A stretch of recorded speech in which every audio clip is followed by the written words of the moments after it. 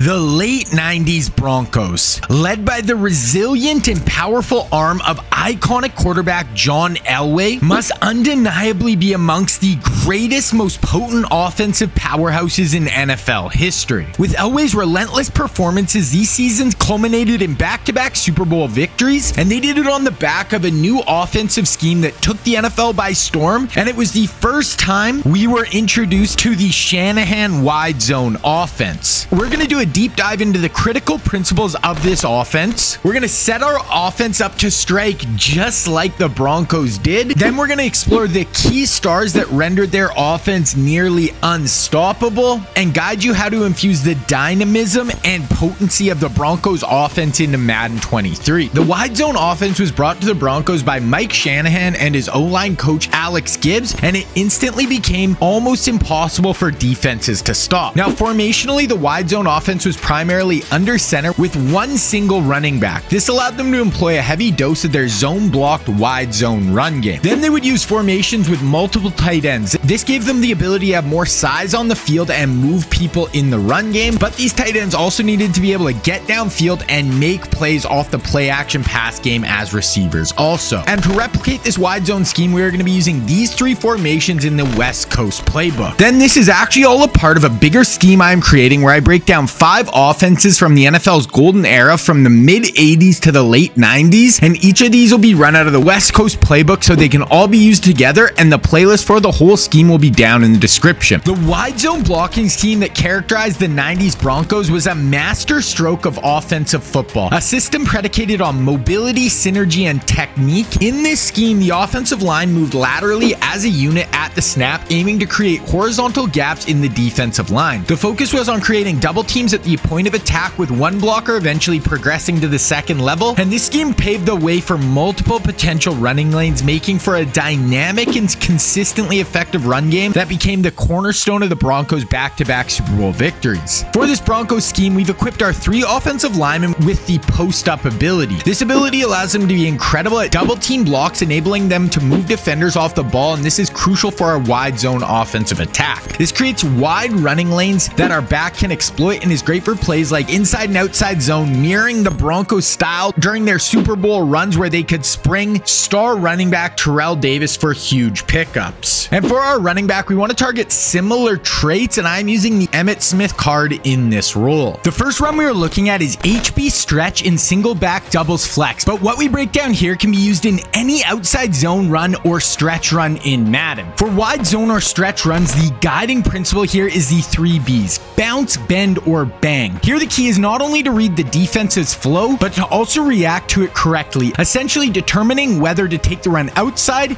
cut it back inside, or push it upfield. The run will start with an outside handoff to the running back and the whole O-line working as a unit down the line. The aim point here is for the running back to target the outside of the offensive tackle. The key to this stretch run play though is patience. Let your blocks develop, and once the hole opens up, you explode upfield. Your first read or your one key is the outside player on the line of scrimmage, usually the defensive end or outside linebacker. If your line is able to block them and turn them inside, this is called a reach block in the wide zone, and this will allow us to bounce this run to the outside, and we can get into the open field and make a play with our running back. If they have not been reached, we're going to move on to our second read or 2. This is the next player inside on the defensive line. If they've been reached or sealed off inside by your blockers and the number 1 player is setting the edge to the outside, then you'll execute a bend, cutting back inside into the alley created between 1 and 2, and you want to explode through this gap and get in behind your pads and make a play. If neither the bounce or bend options are available and the D-line is spilling out your blockers, that's when you bang, taking the ball straight upfield into whatever space is available, and if the D overplays to the stretch side, this can enable a big cutback for us to bang back and pick up some big yardage. The next run we are looking at is Zone Weak Alert Z Smoke in single back ace, but you can use what you learn here for any inside zone run you use in Madden. For the inside zone, the guiding principle here is the 3 Bs once again, but now it's going to be bang, bend, then bounce. The key here is to correctly read the defense and make the appropriate decision based on the blocks that's set up in front of you. The run will start with a handoff from the quarterback under center, with the offensive line executing a zone blocking scheme working in unison to push the defensive line and linebackers away from the direction of the run. The aim point here for the running back is the outside hip of the offensive guard. Patience is crucial in the inside zone run play. Let your block set up, find the crease, space, then rip through it. Your first read is going to be the defensive tackle or the first defensive lineman inside of the offensive tackle. If your line is able to successfully block this player and turn him and create a seam, this is your bang phase. You'll take the ball into this gap as it opens up, get upfield as quickly as possible, and this is the ideal outcome for this run. If this first gap is closed off, then our eyes will shift inside, and if they overplay to the front side of the play, this can open up the backside A gap and you can execute the bend phase, cutting back inside into the alley as our offensive linemen get to the second level. And as you hit this hole, you want to explode through this gap and run super physical. Then for the third option, if we get the handoff and the front side A gap is clogged and we look and there is no bend read in the backside A gap, then we want to look to the outside for our bounce read. And if they get caught inside, now we can hit this edge and get ready to make a play in the open field. The wide zone run game of the late 90s was an essential piece of the offensive puzzle, and it was the very element that made their play action pass game so devastating. The consistent success of the ground attack that had defenses committing to stopping the run, which in turn opened up big play opportunities in the pass game. With the defense biting on the fake handoff, John Elway was able to boot out the other way and move and find open receivers. Elway's athleticism was an integral part of these play action plays, and we want to use our quarterback in the exact same way,